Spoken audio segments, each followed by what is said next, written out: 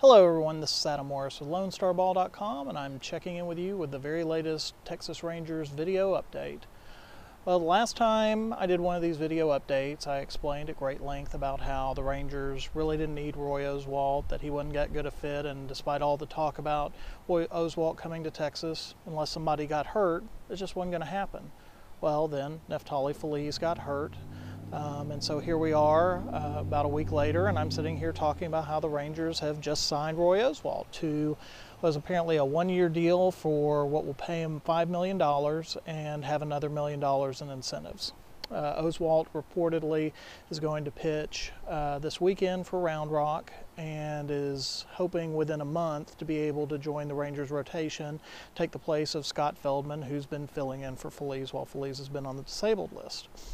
Yeah, I've really got mixed feelings about this deal. As I said before, I don't see Oswalt as a significant upgrade over the established members of the rotation. My feeling was if the Rangers were going to go make a splash for a starting pitcher, they need to go get a Cole Hamels or Zach Greinke, somebody who could come in and be a legit #1 at the top of the rotation in the playoffs. I don't think Oswalt at this point in his career is that guy. He's going to be 35 years old in August.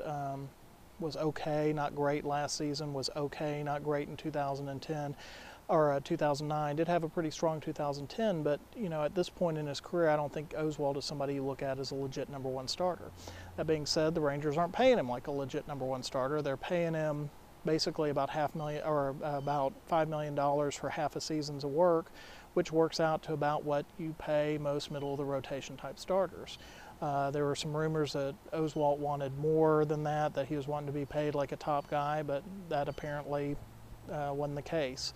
One of the other things that has me kind of, I don't know that concerned is the right word, but I find interesting about this is there were reports out there in the media that the Rangers front office was not all of the same mind. Some people really wanted Oswalt, some of them didn't. There's talk about Nolan's history with Oswalt, and then Mike Maddox working with Oswalt when Oswalt was in the minors as well.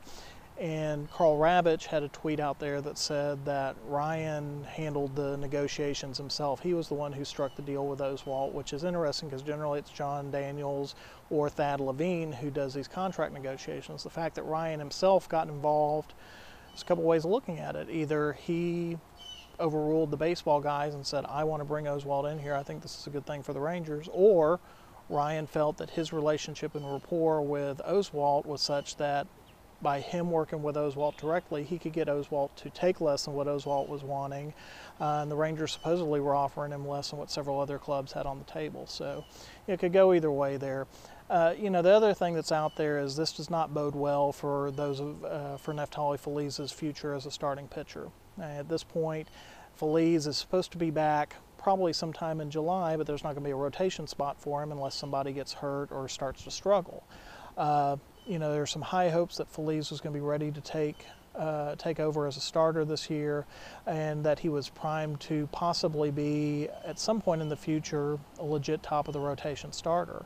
He struggled with his command, but showed some promise earlier in the year, but now with this elbow injury, it may be that he's going to be back in the bullpen for good. And while putting Feliz in a playoff bullpen along with Ogando, Mike Adams, Joe Nathan, Koji Uehara, Robbie Ross, potentially Matt Harrison, if Harrison gets bumped from the playoff rotation, well, that gives you a very deep playoff bullpen. It still is concerning for those of us who are hoping to see Neftali Feliz have some success as a starter and have a future as a starter. So, the other thing that has you a bit, at least some concern there is the idea that, $5 million is being spent on Roy Oswalt. It's not going to sink the organization, even if Oswalt doesn't work out. It's not that huge a deal, but any money that's spent on Oswalt is money you can apply towards a Josh Hamilton contract extension, towards a Mike Napoli extension, towards re-signing Mike Adams, towards bringing Colby Lewis or some other starting pitcher in here back.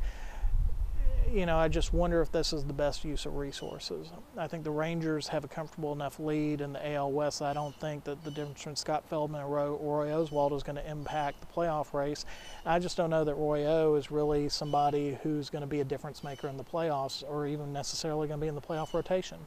So I just wonder if this is just a really expensive insurance policy in case something happens to somebody else in the rotation.